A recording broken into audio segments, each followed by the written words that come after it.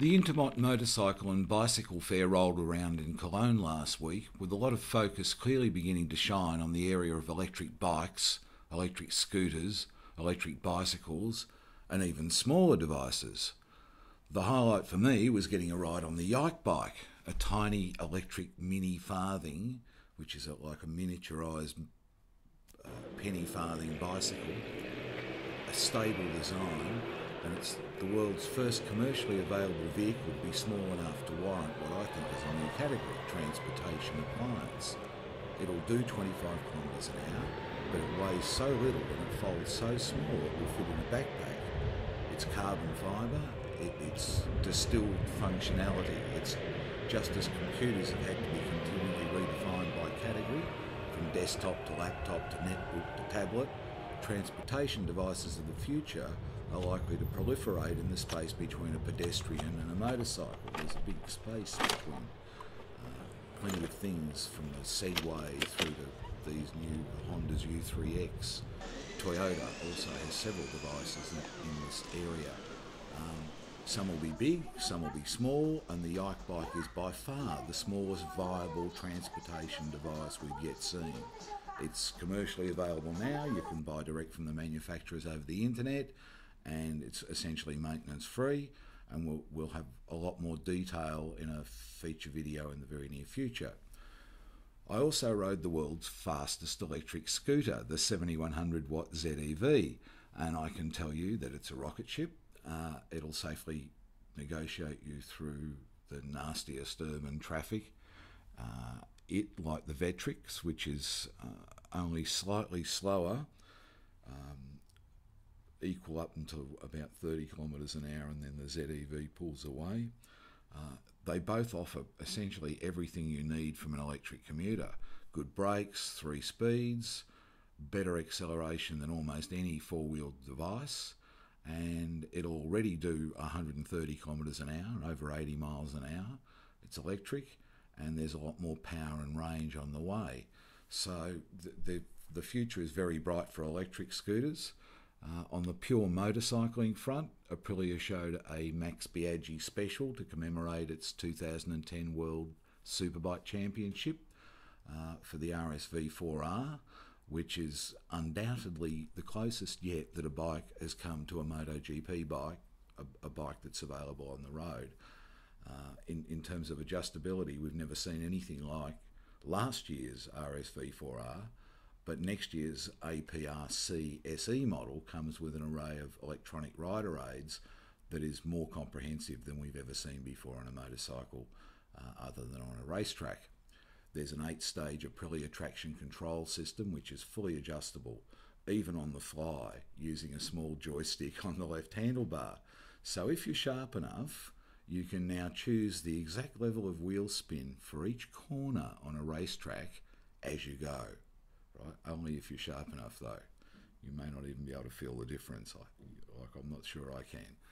Back in the pits, if you've got a pit crew available to you, because it'll take you quite a while to do it on your own, you can choose to reposition the engine in the frame. The rake and trail are adjustable, the length of the bike, the wheelbase, the swing arm, that you can even swap in different length swing arms. It comes with this year's model, the APRC SE model, comes also with 3-stage wheelie control, which we haven't quite worked out how it works yet. It may be one of those where it stops you from flipping, which might be handy, but it could also, I guess, be one where you can put it into victory lap mode and wheelie out of sight and have the bike keep it there for you. Launching a motorcycle is now a matter of engaging the electronics, holding the throttle wide open and doing your best with the clutch. It doesn't really matter that much because the bike will work it out and launch you optimally. It's magic. There's also a quick shifter system that lets you bang your way up through the gears without using the clutch. The biggest announcement of the show was probably Kawasaki ZX-10R. Every now and again, Kawasaki likes to make a huge leap forward in motorcycle development. It's been doing so since the mid-60s when it came out with its 3-cylinder 2-stroke H1. then the H2, then the 900 4-cylinder 4-stroke, and a range of motorcycles since then. So almost 50 years of history of occasional quantum leaps forward. And this is it. This is undoubtedly the new king of the castle right now. It is the most horsepower that a production motorcycle has ever had, 210 brake horsepower, and it weighs just 198 kilos, full of fuel and fluids, so ready to go. Quite remarkable. So it has a better power to weight ratio than anything else in its class, as well as more power. It has a completely redesigned chassis, it has traction control, anti-lock brakes, all focused on making you faster than ever before on the road or the track. The last few horsepower are available thanks to additional pressure from the ram air. That is, the bike uses aerodynamics to force extra air down the engine's throat at high speeds. The total 210 horsepower is a new record for a stock production motorcycle, beating BMW's S1000RR, which is the current commonly available, relatively reasonably priced horsepower king. The Ducati Desmo Sedici and the MV Agustas are much higher priced, high horsepower machines as well, but it beats all of them.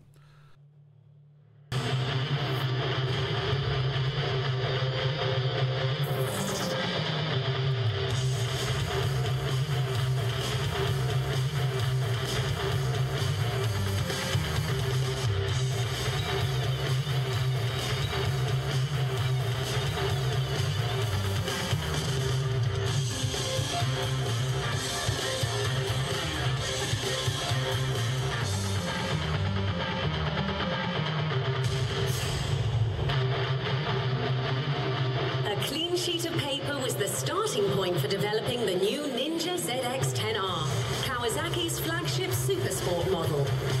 It's the first completely new Ninja ZX-10R since the model was introduced in 2004.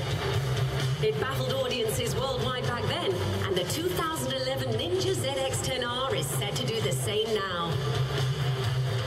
The new 10R has been built from the ground up, and it doesn't only look razor sharp, it indeed is a super sharp racetrack weapon with only one goal: beating the competition. One of the key development objectives for the new Ninja was to obtain maximum rider control, and this is achieved by creating synergy between the brand new high-end cycle part components and the rider. The main ingredient for this is the superb chassis feedback. The new twin-spar aluminium frame gives more feedback and stability than before, and therefore results in more control. Besides that, the new frame makes it much easier to set up the suspension for varying riding situations. The fully adjustable front suspension is new as well, adopting the successful new big piston front fork technology that was first released with the Ninja ZX-6R. Add to this the Kawasaki horizontal backlink fully adjustable rear suspension and new swing arm, and you can be sure the rider control is taken to a new level.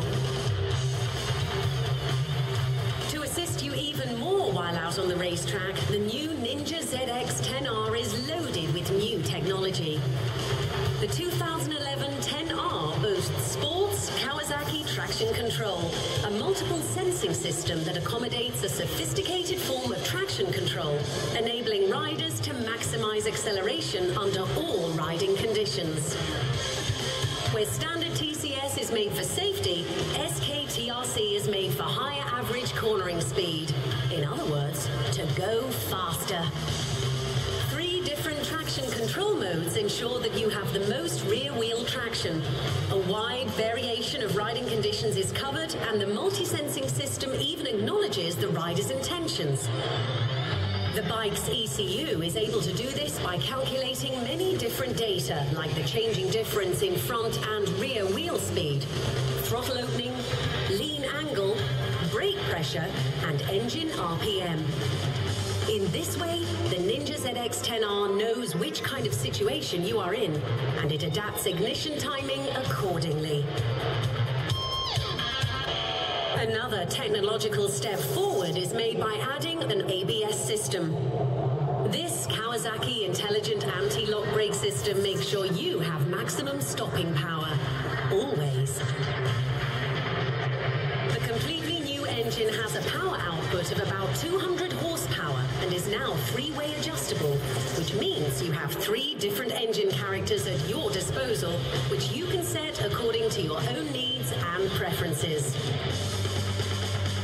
The 2011 Ninja ZX-10R is a force to be reckoned with, boasting superb frame and suspension components, a 200 horsepower engine, less weight, advanced traction control, ABS, power mode selection, and a race mode instrumentation.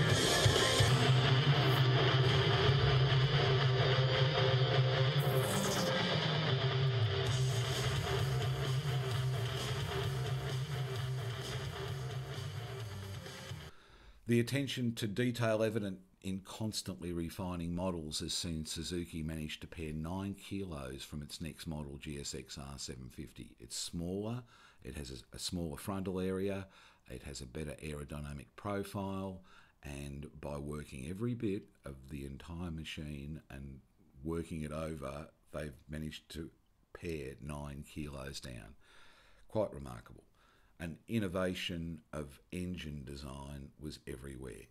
BMW's 6-cylinder engine required all the ingenuity that BMW's vast forces could muster to build a 1600cc. That's closer to 1650 actually, but it's so small. It's an inline across the frame engine. It weighs just 102 kilos, yet it produces 118 kilowatts, 160 brake horsepower, and a big fat torque curve. The engine size is a result of using a 72mm cylinder bore, and there's just 5mm between the cylinder sleeves, and it squeezes the whole lot into 555mm wide block. Go and measure that out on a ruler. That's experiencing the 6-cylinder scream at peak torque of 175 newton meters at 5,250 RPM will be worth waiting for. And the suitability of the beastie for effortless top gear turbine smooth touring is indicated by an incredibly flat torque curve that serves up 70% of the maximum torque from 1500 RPM upwards. So it'd be a huge hand of God in the middle of your back forcing you forward. The engine was just the start of the wizardry though, and there were several other firsts on the BMW 6s, such as adaptive headlights and electronic suspension adjustment, both of which are firsts and pointers to the future of motorcycle development. BMW's electronic suspension adjustment means the rider can adjust the rebound damping properties of the front and rear spring strut and the spring preload and spring rate of the rear strut on the fly. You can actually finally adapt a bike suspension to suit the conditions as you go without having to get off and change anything, pull out any toolkits. Perhaps even more relevant to the average motorcyclist was the other BMW first. Motorcyclists have had to put up with lights that don't point where you're going at night ever since motorcycles were invented. If you think about it, a light points out tangentially to the radius of the curve. Hence, we've always had trouble riding at night, and this is the first time in all that 120 odd years of history that somebody's actually put a production solution on the market, and this will be much safer. This is a great safety innovation. Anyway, the BMW 6-cylinder was the lightest, most compact serial production 6-cylinder engine in a motorcycle over 1000cc in history until later that day when Horex announced a 6-cylinder. It's a very narrow offset piston 15-degree V6 1200 with a belt drive supercharger, and it develops, apart from being unfeasibly small, it develops a meaty 200 brake horsepower. So in the muscle bike category, it's probably going to go one step better than Yamaha's VMAX in terms of stretching your arms and compressing your eyeballs off the line, but it'll probably cost a lot more too. This is a high-end product with a well-known name from German engineering history, and it's going to be at the very high end of motorcycle offerings.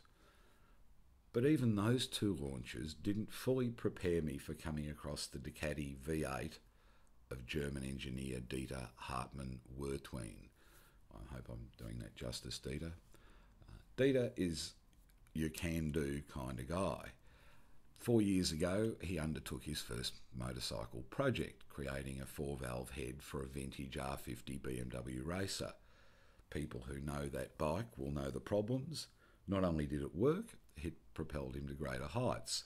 Next up, he had this idea for creating a compact 4-cylinder engine using one conrod. So from a single cylinder crankcase, he had this concept that he could produce 4-cylinder engine. Here's the concept of the way it was going to work.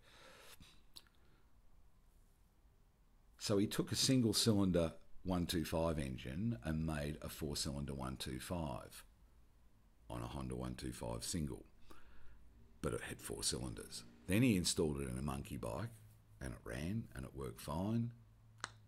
So next up was taking the concept and doing something interesting and creative with it, like taking a V-twin and turning it into a V8 and choosing the bike to do it with as a Ducati, so that that beautiful trellis frame offsets the V8 engine. The motor, the name Eleanor is derived from, I was hoping for something more romantic, but it's a derivative of the Ford Mustang GT500 in the film Gone in 60 Seconds. The entire motorcycle is now nearing completion as an 868cc V8 Ducati. The engine looks a treat, but it's the workings that mesmerise me. The system he uses to achieve such an astonishingly compact road bike is just fascinating to watch. It's our resident poet, when he saw it, called it engineering porn. So there you have it. I think that must have been Intermot engineering porn.